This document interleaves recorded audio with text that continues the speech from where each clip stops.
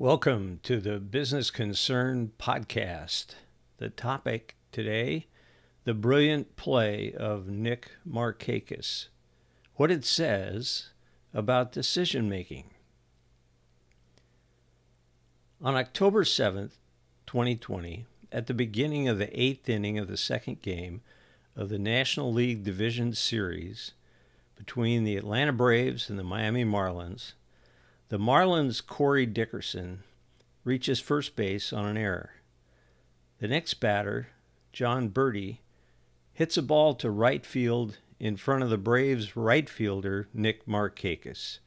Charging hard, Markakis looks as though he would try to make a difficult catch, perhaps diving for the ball. Dickerson waits to see if the ball is caught, because if it is caught, he cannot advance safely to second. Then Markakis abruptly slows and lets the ball bounce in front of him, catches the ball with his bare hand, and throws to second.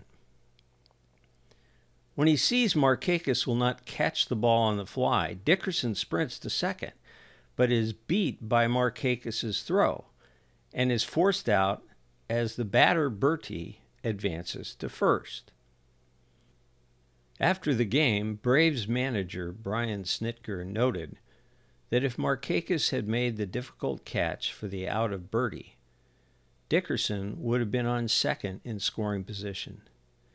If he had failed to make the catch, Dickerson and Berti might have been on second and third.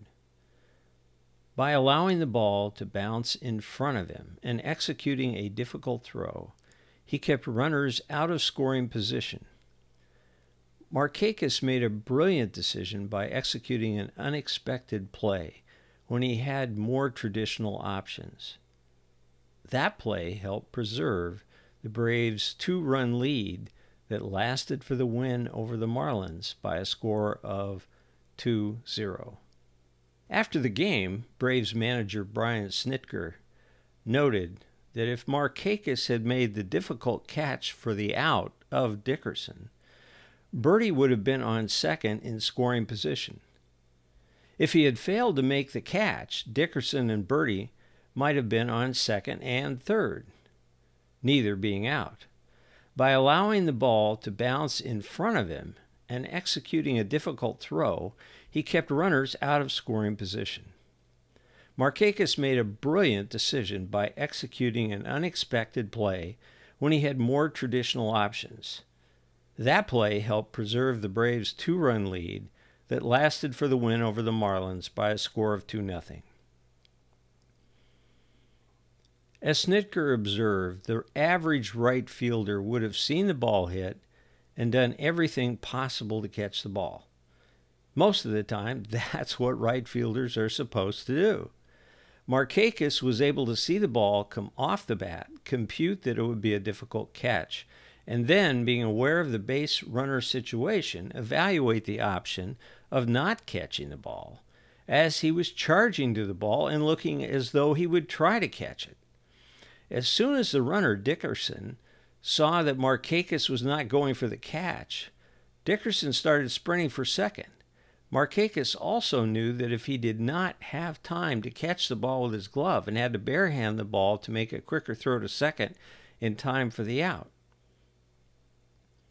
The primary factor for the excellent decision is that Markakis had the experience and capability to execute the ordinary tasks of a right fielder without having to think about it. Nick Markakis is a veteran of 15 Major League Baseball seasons. Markakis is a three-time Gold Glove Award winner and was an All-Star in 2018. Markakis holds the record for consecutive games by an outfielder without making an error. Clearly, he had the ability to perform the ordinary tasks of a right fielder, but he could also focus on the other factors which might make an extraordinary play. This capability is produced not only by the experience of being in games. Behind that, there are hours of practice behind the development of the skills of a right fielder. The repetition of the ordinary task, especially at a high level of performance, makes it possible for perception of what might additionally be possible and enables the excellent decision. Perhaps in his past experience, Markakis executed a throw that was late because of the time it took to transfer the ball from his glove to his throwing hand. Catching a hit baseball with a bare hand hurts and could injure the hand, but if the ball bounces first, then much of the velocity of the hit has left the ball. Practicing fielding balls barehanded for Markakis might have included learning when to field barehanded and how to make the quicker throw. The same could be said about situations where base runners have to judge whether a fielder will catch a fly ball for an out. What does this have to do with the excellent decision in business? How do you practice decision-making in business? Well, there's really a very simple answer. Business planning is practice decision-making. Moreover, having done planning gives you the perspective to evaluate experience against what was planned and ask, why did it not go as planned? Just as Nick Markakis practices his skills and tests these skills against the experience of a game, business decision-makers should practice decision-making and test that decision-making against business experience.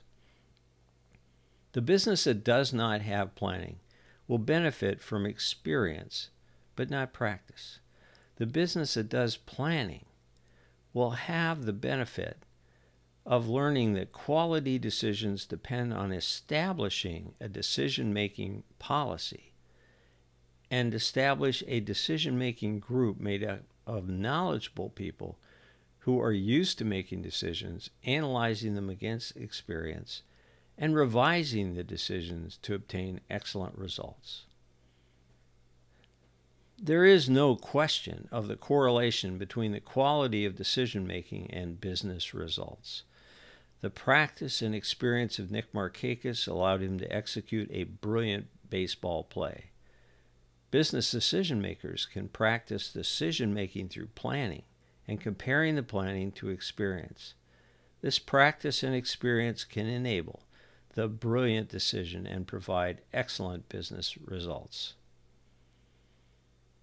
I appreciate you listening. My name is Rick Rebusel, Principal Consultant of Business Transition Consultants.